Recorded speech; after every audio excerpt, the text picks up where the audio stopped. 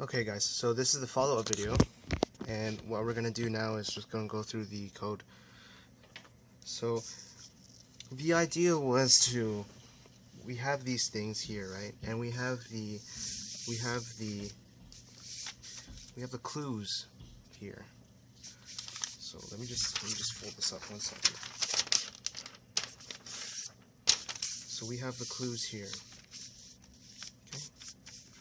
All right.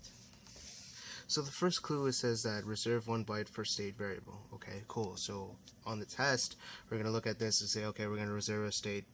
Okay, why not? We're reserving a byte for the state variable. Okay, cool.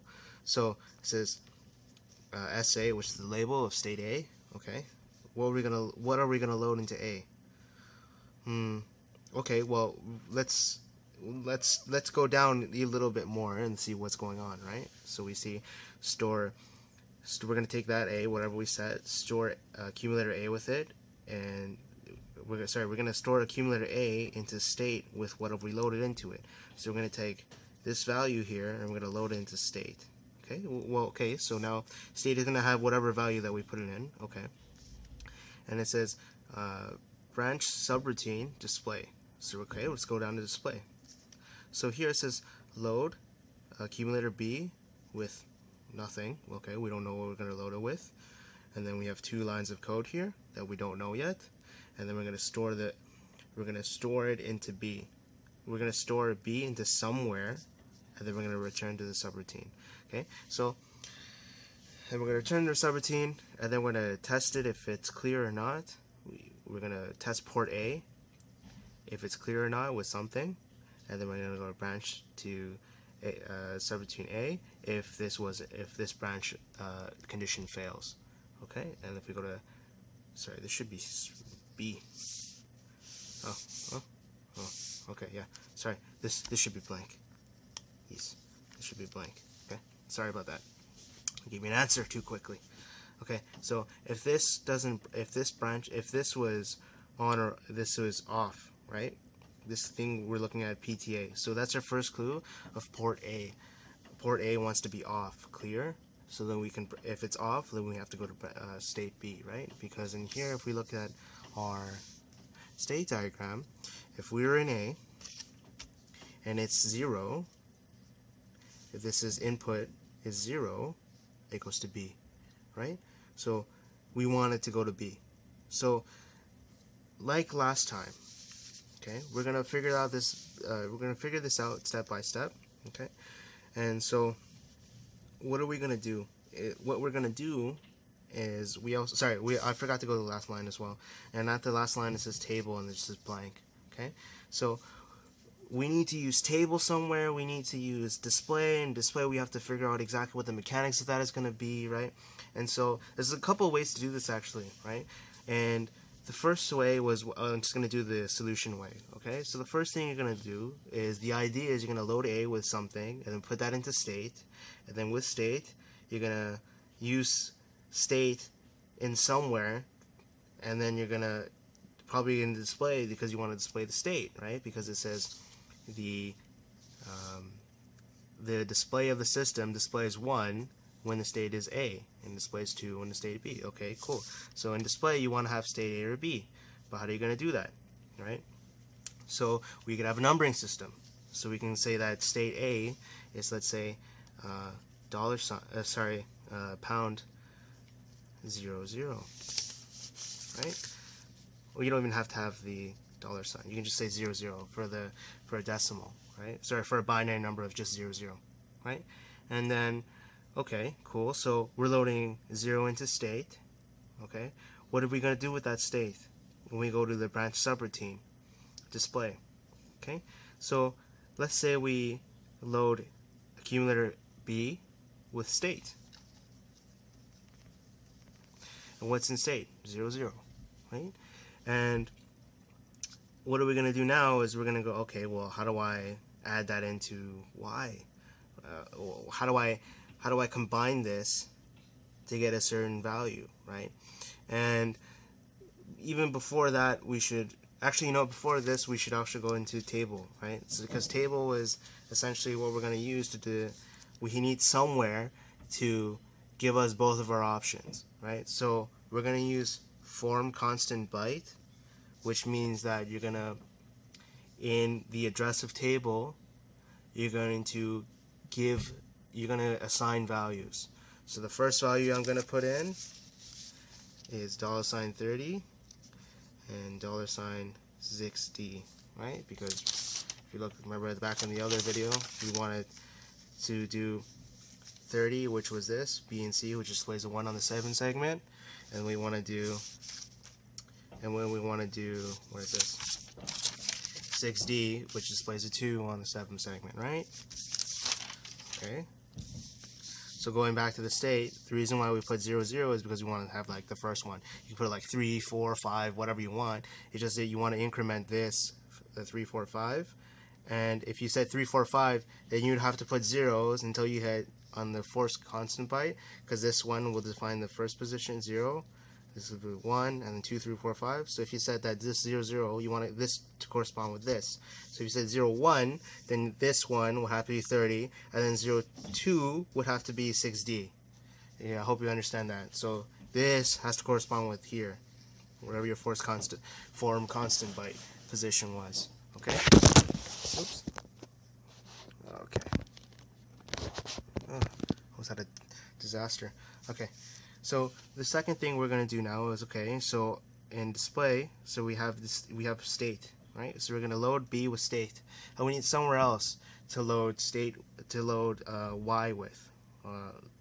We need something else to load table with, right? The addresses table, right? Because we want to take this and we want to take table and we want to add them up together, right? And the reason why we want to add them together is because state of 0, 0, the first one will give us this guy, right? So if I add state, right, with table, then I can get the address of table at 0 position, right? That's why these guys have to correspond, right?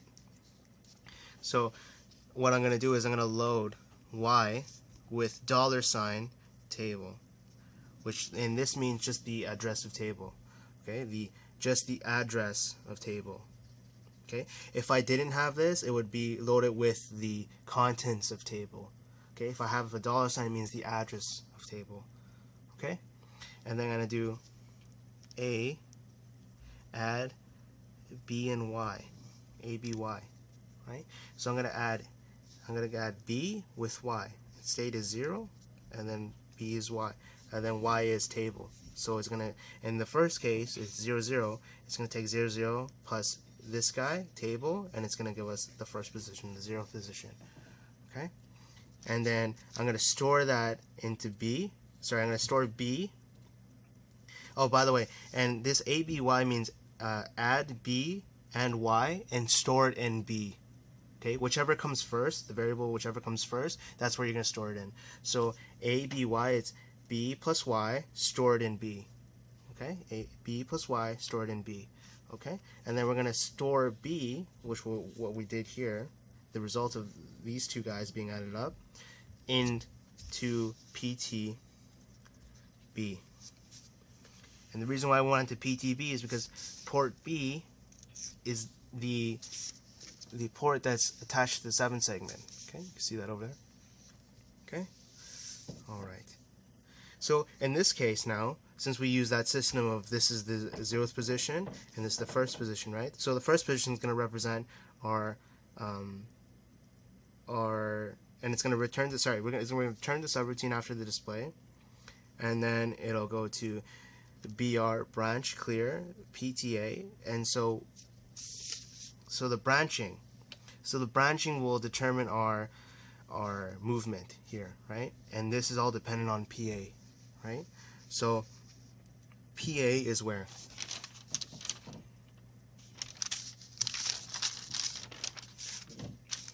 So port A is this, and we want to mask it with this. Why? Because pin A3 is right here, right?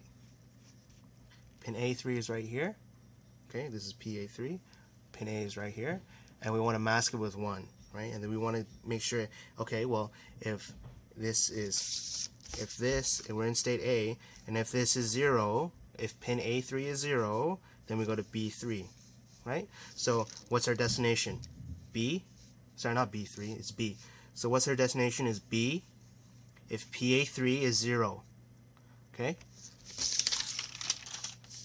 So it's going to be branch, clear, and then it says PTA, right? Was the thing we're testing. So we want the position, and we put a pound sign again because we wanted to say the actual value, not the address. Sorry, in this case it's going to be the actual value, okay, a value. And the other one is like this is the actual address of it, okay? This is the value. Okay, this is because different commands will have different things when you put with different things that correspond to it with the pound. Again, read chapter 2, it's very important. Okay, so we're gonna do port A, that's our operand, okay, the thing we're testing, and then we're gonna mask it with 0 and 8. Why? Because again, if we look on here, if there's 0 in the beginning, 0 0 0, and then 1 0 0 0, so that's what this guy here is, what PA3, right? So we're going to test that. That's our mask. The mask has to be, it'll test everything that you set to 1. So remember in here, your mask is here. If you put 1 here, then that means it'll test the corresponding one in the other guy. Okay? So the reason why it's clear, because if this is clear, then we're going to go to, if it's clear and 0, it's going to go to B, right? So, and B is our destination. SB, state B is our destination. Okay, sorry, I should put a $sign there because that's hex. You can also put, like, you could, if you want, you could just put 0 0 0 0 1 0 0 0 and then SB. That's an alternate answer. You can also use that. But the reason why they put $, pound, $, 08 SB is because it's just a little cleaner. It's just a little more compact. Okay, all right. And then so let's say if this was actually PA3 is actually on 1, if it was 1, it'll go back to A, right? So this guy doesn't branch to SB, so we're just going to say branch always to SA. So it re-loops back up to here. So branch always means regardless of anything that happens, we don't care about any conditions, it always is going to branch. So branch SA, so it goes back up to here. So it goes down, down, down. If this guy isn't, it'll display again. And if this guy here is, if PA3 is still not, if PA3 is still pushed and it's still 1, then it won't go to SB, then it'll go back to SA, and it'll go back again, and it'll go back again, and go back again, and it'll be a loop. Okay? That's how you create loops, essentially. And so SB, okay, so let's say in the case that PA3 is actually let go of, right, and it becomes 0, right? And then, okay, cool, so now we're going to branch to SB, so we go to SB, right? So load accumulator A. Now we're going to say that this guy is going to be the first position, the second position, right? Because again, when we looked into display, we say state, right? And this is 0 1 now, and we're going to add it to the memory address of table, which is the first address and the second address, right? So if we add 0 1, and it'll go to this first address, and you're adding a 1, so it goes to here, 6D, right? And then we add A and B together, making 0 plus 0 1 plus 6D, right? Sorry, 0 1 plus the address here, which will become 6D, right? And then we're going to put that into B again, okay? Port B, and it's going to display 2 now, right? And then after that display, it'll return to the subroutine, so it goes back to here and it goes to the one below it. So now we're going to do branch set, right? So it's going to be opposite, because here, if it's 1 now, then it's going to go to state A, right? So state A is our destination, and if we want to see if PA3 is 1 or 0, right? So again, we're going to still test PA3, so it's going to be the exact same thing. So $08 SA. Okay, and the reason why I do that again is because here 08 is testing out, this is your mask, right? And it's testing out this position, and this position inside of port A pins is PA3, right? So if PA3 is 1, then it'll branch to SA, right? But if it's not 1, if it's 0, then it'll stay in BR. If it's 0, it'll stay in SB. And how do we make it stay in 0? Sorry, how do we make it stay in SB or state B? As we see after that, if it doesn't branch to SA, because the condition wasn't set, we just say, okay, branch always to SB, so loop back up to here. Okay? Alright, I hope that was clear. Let me know if you have any questions.